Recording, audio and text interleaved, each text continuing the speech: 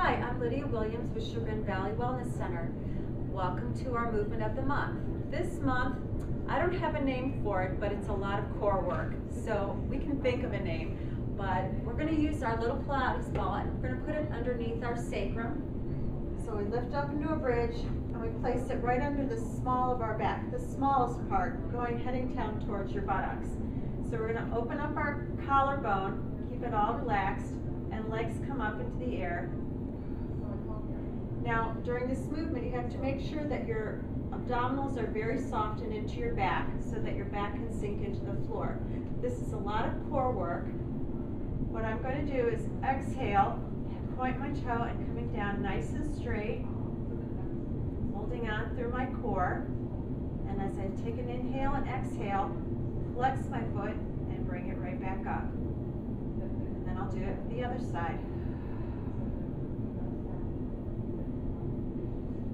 Flexing through, coming right back up.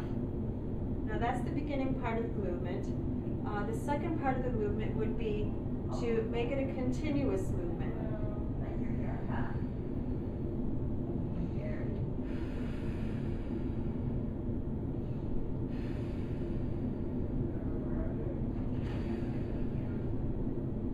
It's a lot of core work, a lot going on through your legs and through your abdominals.